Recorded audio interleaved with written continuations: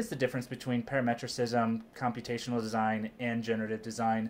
First off, I think we should ask ourselves why. Like, why would we even consider kind of moving towards this direction, and how have we been doing it thus far? First off, the way we've been doing it thus far has been primarily passive design or passive engineering, and that's been a human, or in this case, an ugly human, with a computer creating a limited amount of design options. This works. We're more limited, but it does work as far as our process.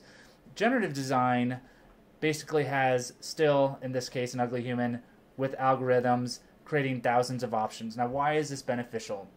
Well, there's a lot of different metrics that go into design, whether it's code, whether it's thermal performance, structural performance, cost, budgets, programmatic data. And so with all these different data metrics pulling at each other, which one wins? And for me as a designer, if I'm going through, I can only design so many different options with the passive design method. And so moving towards kind of algorithmic modeling or generative design modeling kind of mitigates that and helps us to create an optimal design for buildings. Ultimately, we can create optimal building performance, the most affordable building, or the best structural load capacities, things like that, that would be able to be most beneficial for a project. So to kind of use an analogy, I want to ask, how do you design a pizza? I don't know where you guys live, if they have these restaurants called Mod Pizza. They have Mod Pizza. I love going there with my family. And the coolest thing about Mod Pizza is you have tons of options. You can have regular crust, you can have gluten-free crust, you can have 8-inch, 10-inch, 12-inch, you can have marinara sauce, you can have any kind of toppings, jalapenos, cheeses. And so you get to have all these different options, and the pizza has been optimized for the person consuming that pizza. And so kind of thinking about this as it relates to our discussion, I want to talk about what the difference is between these different things. So we have parametricism, which is basically the idea of flexing this geometry with a set of parameters. We have computational design or algorithmic modeling, where we use tools like Dynamo and Grasshopper to flex buildings and create multiple iterations. Those have been really great and have become a stepping stone into generative design and optioneering. And so I want to talk about how you design a pizza, and can that be translated to buildings as well, and how we design buildings. So I'm going to show you kind of the difference here between these different methodologies in action. So with Revit, anyone that's been using Revit for a long time, you've been using this kind of passive modeling process. I can go through, I can start drawing walls, I can drop in windows, I can put in doors, I can put in curtain walls, roofs, etc.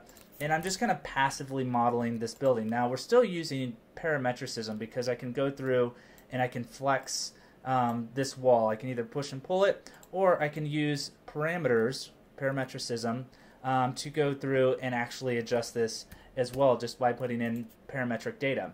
So this is parametricism. Now, algorithmic modeling or computational design uses tools like Dynamo and Grasshopper. Now, at first, this is pretty intimidating for most people, but don't be nervous. So just to break this down, we have still a list of parameters that exist, but they can start to influence each other. It's more than just a wall. So I can start thinking about, how many apartments do I have, or what is their depth? And so I'm starting to kind of play with this idea and infusing parametricism, but it's taking it a step further. We can also start looking at, number of floors, things like that. And so this is where we can start using algorithmic modeling to really drive building performance, building design.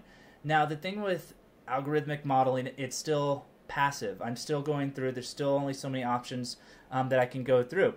With generative design, I can start really tapping into the power of the computer and the cloud, and use kind of a co-creation process. And I'm going to show that.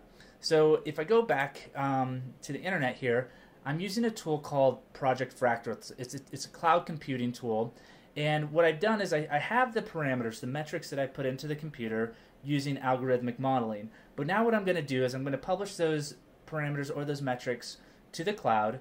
And then now I can go through and I can start to iterate on those options using generative design. And so if I go through and I hit the generate button here, let me just do a refresh, make sure this is good to go. If I hit generate, it'll actually start to go through and start generating different options for me using the parameters and the metrics that I've put in. Now, what's really cool about this is I'm not having to flex every single parameter. It's going through and iterating on that. Now, in here I have 3 different options per parameter, so it's going to take the lowest, the mid, and the top. I can put in more parameter or more variations in that if I want, say 5, 10, 15, whatever.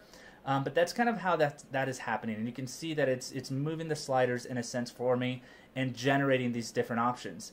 Now, after we go through the generative design process, I can then start using a thing called optioneering, and I can actually start to go through and start to filter these options using the slider scale here and picking different options. I can also sort, say maybe based on apartment count or maybe number of floors. And so in here I have all these other options that have been created generatively using this process of generative design, and then I can go through optioneer, pick the best one that I want for my design, and move forward. So I hope that explains the difference between parametricism, computational design, and generative design. I also threw an optioneering there. That's a bonus. Hope you enjoyed that. If you have any other questions, you can reach me at bill.allen@evolvelab-inc.com, or you can go to evolvebim.com. Thanks so much.